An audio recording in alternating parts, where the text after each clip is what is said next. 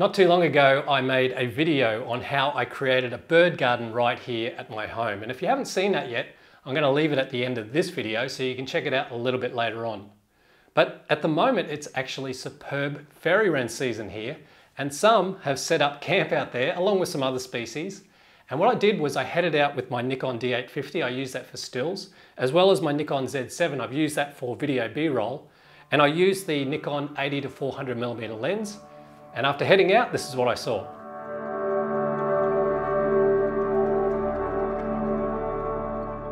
On this particular day, a group of storms were approaching my location. We'd just had a fresh shower of rain, and I managed to capture this fairy-wren enjoying the last few drops on the fence.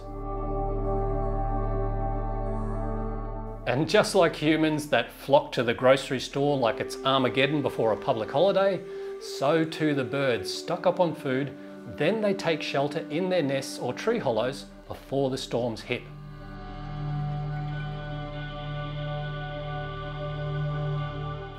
I could hear that unmistakable call of the fairy-wrens from right here in my studio, so I was out there within seconds with the cameras.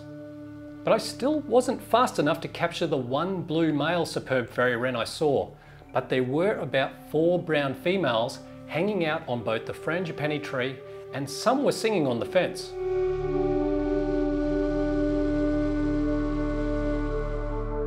And if you're wondering what their high-pitched call sounds like, it goes a little something like this.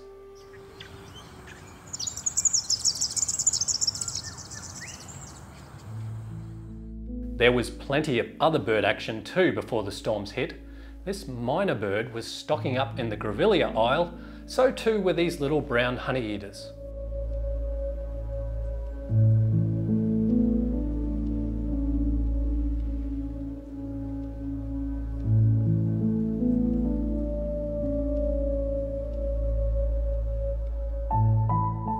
I mentioned in my other bird garden video how I planted society garlic plants to help deter stray cats. But the added benefit of these purple flowers from these plants creates an amazing lure for butterflies, like this guy that skipped from plant to plant.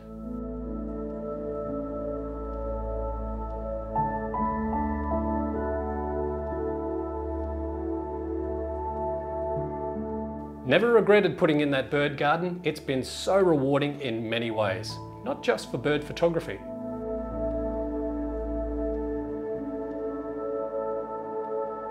They're pretty quick, those little fairy-wrens, and when you do end up capturing some, it's quite rewarding. Anyway guys, thank you so much for watching.